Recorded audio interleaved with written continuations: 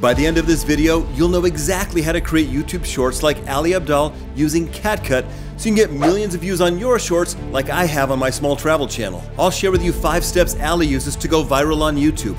But be careful, if you skip the last one, it could be the reason your views look like this. Besides brilliant ideas and textbook perfect storytelling, one thing that keeps Ali's viewers engaged for the entire video is that something is constantly happening and moving on screen. Let's learn to do that with an Ali Abdaal style short about, let's say, Mr. Beast's secrets you won't believe are true. I filmed this video 16:9, that's widescreen on my Sony, instead of 9:16 vertical. So first we need to make this a vertical video. Super easy to do in CapCut. You simply click on ratio and choose 9:16, which is the aspect ratio for Instagram Reels, TikTok, and YouTube Shorts. You may notice that the video doesn't fit. That's easy enough to fix. We simply click on the video, go over here to the slider for scale and scale it up to the appropriate size. And bam, we fill the screen, and we'll just slide it over to the left a tiny bit so that it's centered. The first thing Ali does in every single one of his shorts is he is constantly popping in and out of the frame and zooming in and out. I mean, it looks like he's like, just doing that, but he's not. He's doing this. First thing we want to do is duplicate this layer. You'll see why a little bit later, but this gives us 2 layers to work with in case we want to, say, cut me out and change the background and things like that. To do that, first thing we're going to do is cut me out. I'm going to click over here on cutout and select auto cutout.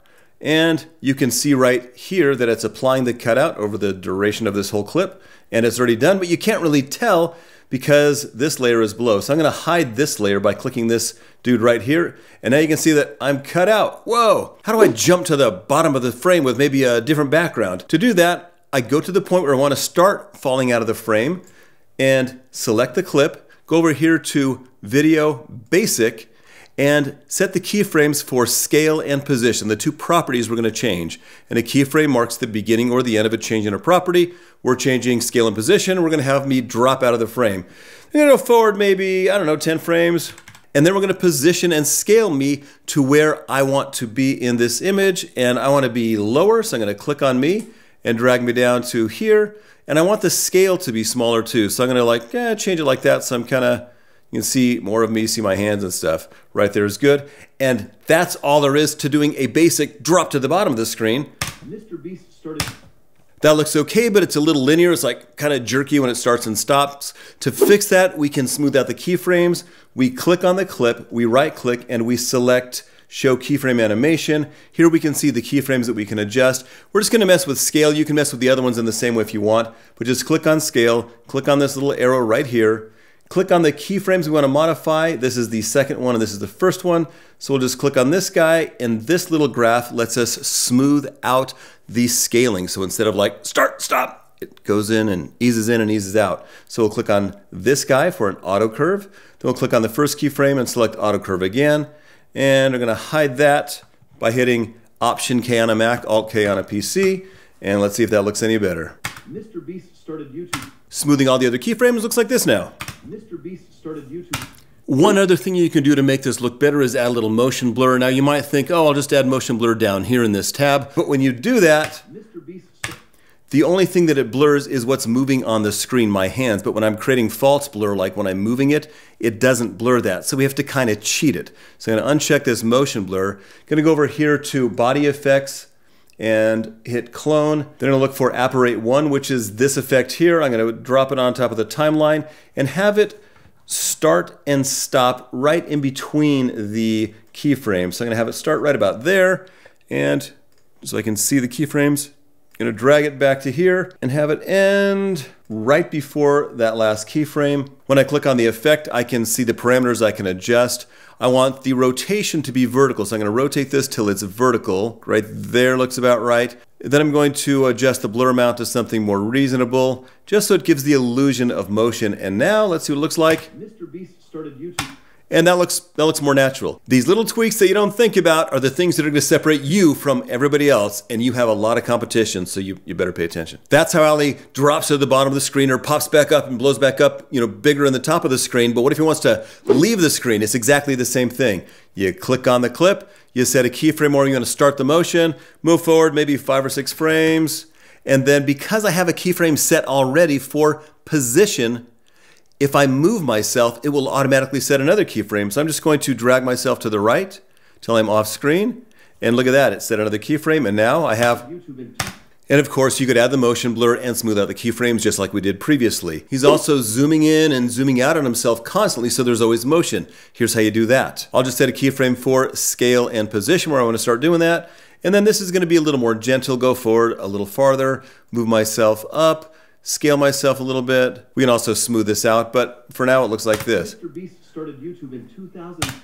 And bam, he just does that constantly in these videos. Besides dropping down on the screen and popping off the screen and slowly zooming in, when Ali is on screen, he's often just kind of floating. You could create that effect one keyframe at a time, have him move around, smooth them all out, or you could just use one simple filter. So to do that, we're going to click on the clip. We're going to split it here by clicking this. We're going to click on Video Effects and go up here and type Rebound.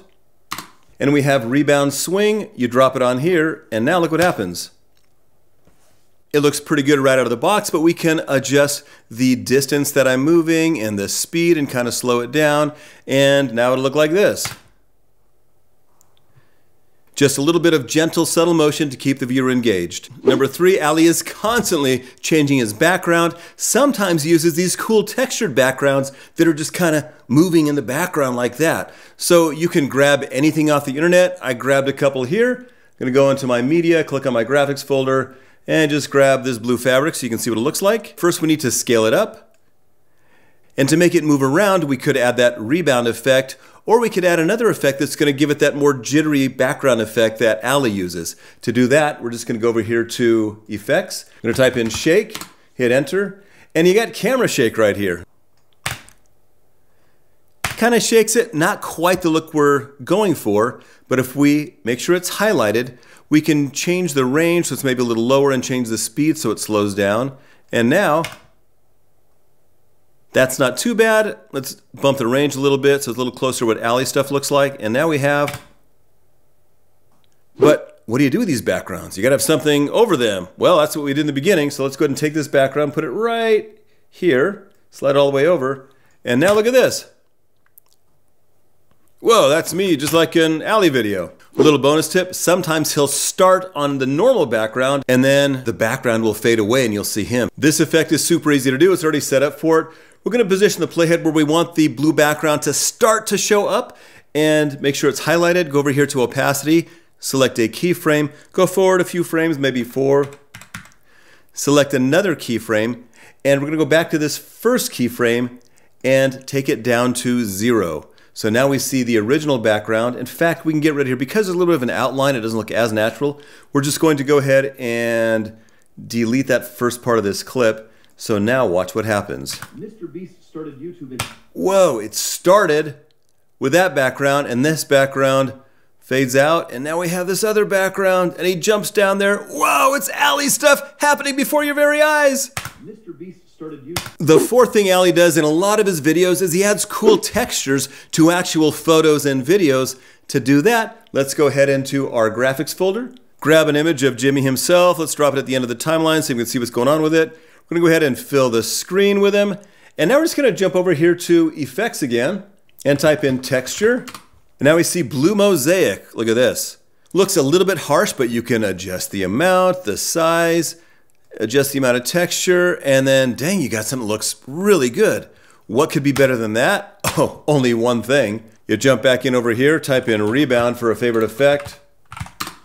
Drop that on here, and what was a boring photo before now looks like this. Whoa! The other thing Ali does is he uses a lot of text and it's always in motion. He does things like this and this. We're gonna learn how to do both of them right now. To add text, you simply click on text.